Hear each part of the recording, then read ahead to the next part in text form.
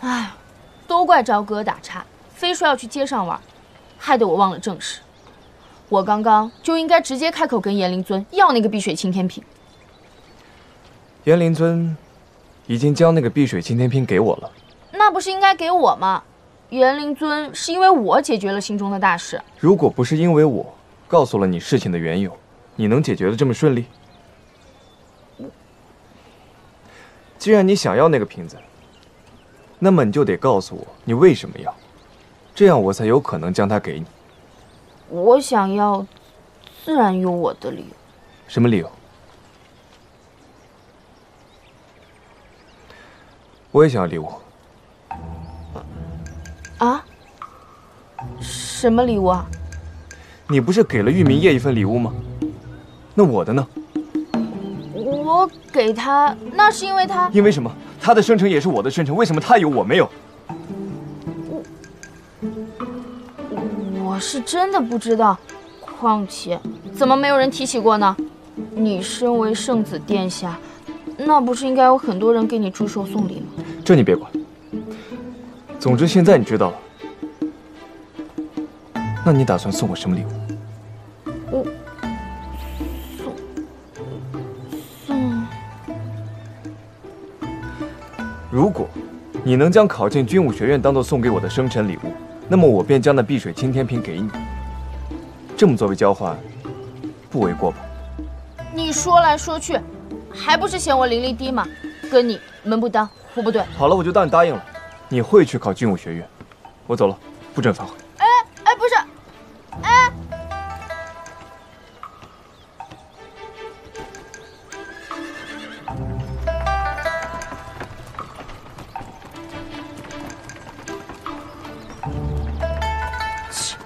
君临渊，你也太狡猾了吧！反正我是为了碧水青天瓶才考的，才不是因为你。小五爱吃松子糖，小五的娘亲爱吃桂花糕，玄义公子就给他带点榛子酥。我还是不吃了吧，免得又胖回去。哎，师姐，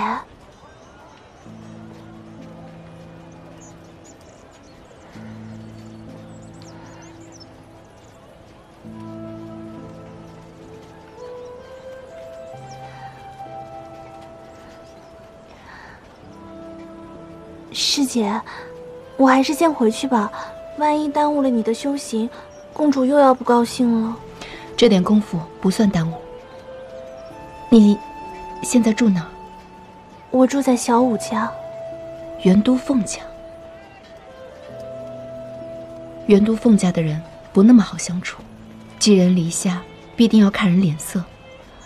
朝哥，你始终是碧落宫的人，趁着这段时间，碧落宫的师姐妹们又都来了元都，准备军武学院的入学考试，不如你搬过来跟我们住在一起，也能共同温习，准备考试。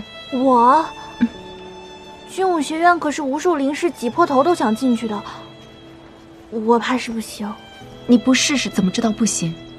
再说了，要是你能考上军武学院，想必师父一定会很高兴的。算了吧，我不行的。那要是凤舞想考呢？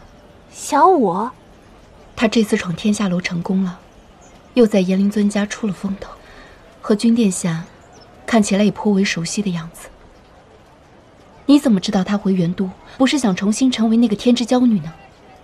如果是这样的话，那进军武学院就势在必行了。小五如果能进军武学院，恢复灵力修为，那我肯定为他高兴啊。但是他进了军武学院，我就不能天天见到他了。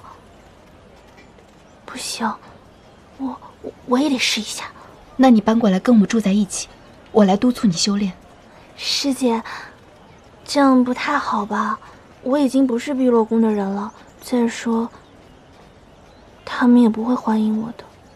你以后也跟我保持点距离吧。为什么？就算其他人不关心你，我还是很在乎你的。我们从小一起长大，这些你都忘了吗？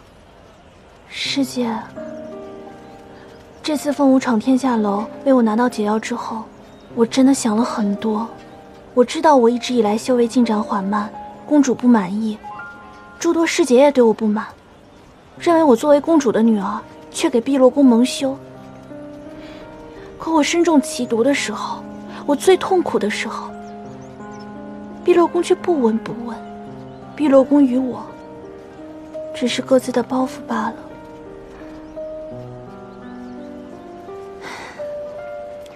没关系啊，我以后也会开开心心的过的。朝哥，不是这样的。师姐，你我自小的情谊是真的，但我真的已经对碧落宫彻底失望了。你还有那么多要完成的事情，也不必为我浪费太多心思。师姐，我先回去了，你不用担心我，保重。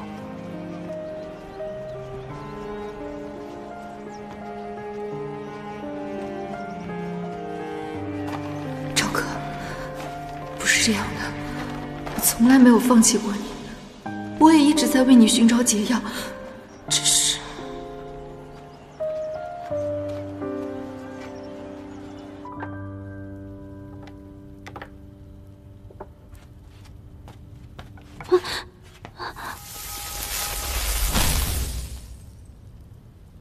他怎么了？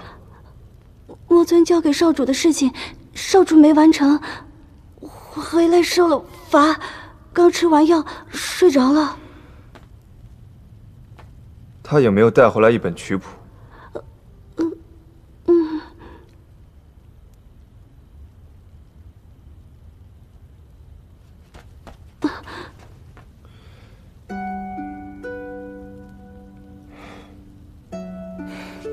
算，凤舞，怎么能就这么算了呢？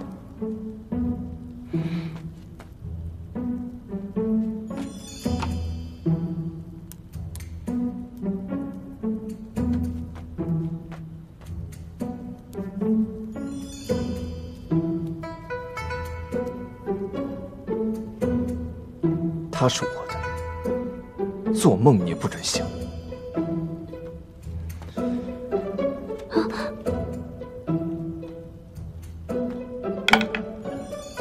不准帮他擦。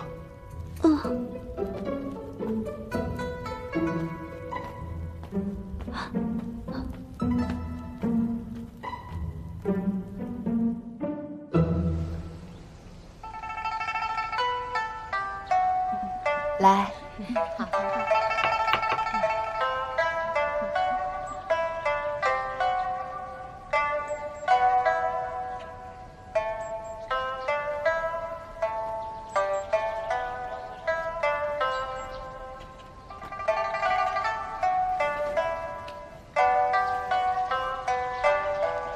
你们都先下去吧。